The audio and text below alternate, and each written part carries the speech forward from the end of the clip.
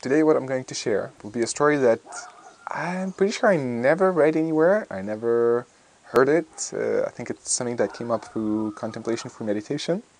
But I use it a lot in many different situations for many years now, and it inspires me a lot too. So you're going to need to imagine something. Simply imagine that you are lungs, right? You are the lungs in the body, the one which breathe. One day, as you continue to breathe air, you hear the heart saying, oh, pumping blood is amazing.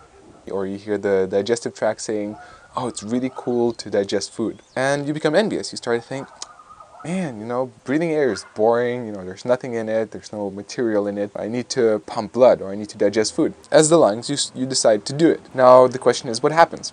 And it's very clear, it's very obvious. The whole body starts to go down. Yes, if the lungs are going to get filled with food and blood, this is not going to work. The more you're going to do it, the worse you're going to feel. What's interesting is that if you come back to breathing air again, it feels good. It feels good to you. It wouldn't feel good for the heart. It wouldn't feel good for the digestive tract, but it feels good to you. And maybe there is a thought, oh no, I should do something else. Everybody else is doing something else. But then if you stick to what's meant for you, you feel good. And then the whole system feels good too. For the whole body, it's good. I don't know if you already got the point. Probably you did. What I'm talking about is that the same situation applies to the current world, or world in general. We are, in a sense, as cells of the world.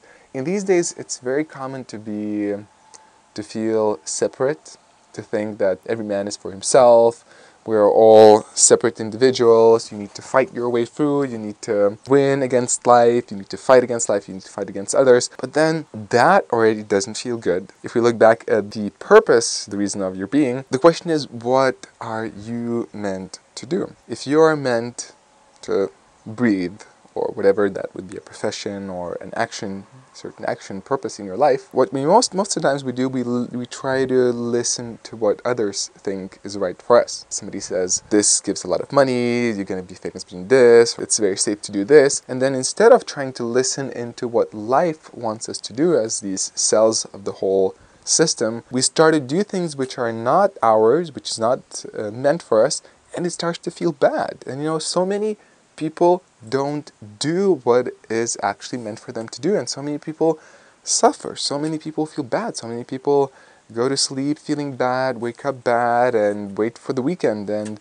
it's horrible. It's almost like a disease. But I think it's all based on that model that I spoke to you just before. There's a certain purpose we all need to fulfill, and we suck at it. We don't listen into life. We don't listen what's meant for us to do. We rather take something outside of us which sounds good, sounds nice, and maybe it is good for someone else. Maybe it's good for someone else to be a lawyer, or a doctor, or a painter, or whatever. But if that's not our path, most likely, even if we become successful at it, we're going to suffer. What's important and what's interesting is that not only we are going to suffer, but the whole system is going to suffer. It's a dual relationship. It's going to go back and forth. So if we take that example, if you take that story, first of all, we can ask ourselves, okay, so what's my purpose? Why am I here? If I would be the lungs in the body, what am I here on this earth? What do I need to give to earth? What will I feel good doing? And what will benefit the whole?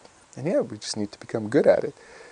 In future videos, we're going to talk about a lot of different things. How to be good at what you need to do, how to discover what you need to do. We're going to talk about a lot of different things, which I'm very passionate about. So far in my life, they're doing good. There's definitely things I want to share and I can share. For today, just try to feel into that story. That story helped me a lot of times. That story helped my students, my friends. So try to feel into that story and just ask yourself, okay, so what's your purpose here? And what do you need to process? What will feel good to you and what will be good for the whole? What's your purpose? And just try to feel how much crap we take from outside. We construct our whole lives about that notion instead of actually feeling what feels good.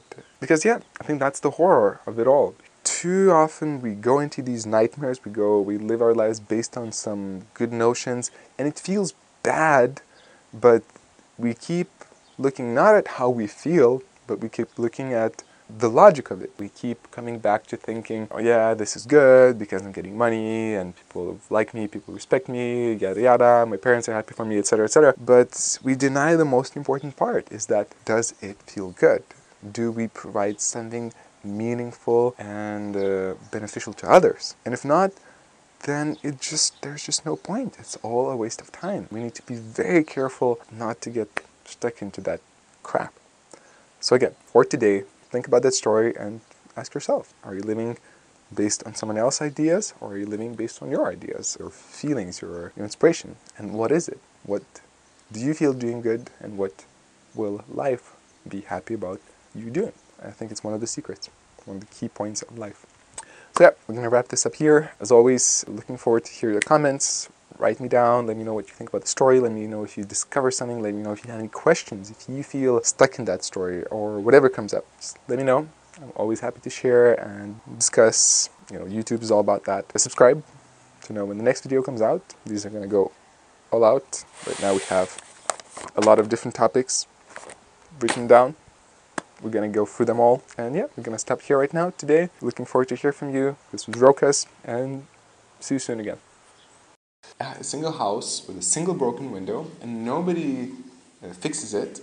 After 1 day, 2 days, 3 days, some people will pass and they will see that this glass is broken, and they will get the impression that nobody cares. And so then eventually somebody will take a stone and break another glass.